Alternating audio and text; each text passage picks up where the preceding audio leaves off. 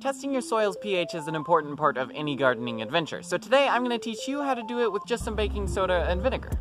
Step 1. Gather the material. For this you're going to need about a half a cup of dirt, vinegar, and baking soda, as well as some water. Now distilled water works best for this, but you can use regular tap water as well, and you're going to need to separate that dirt into 2 containers. Step 2. Testing for alkalinity. Take your first container of dirt and pour the vinegar on top of it. If it fizzes, then your soil is alkaline, and if it does nothing, then, well, we'll get there. Step 3. Testing for acidity. Now take your second container of dirt and add a little bit of water to moisten it up. Then pour on the baking soda, and if it fizzes, you have acidic soil. Step 4.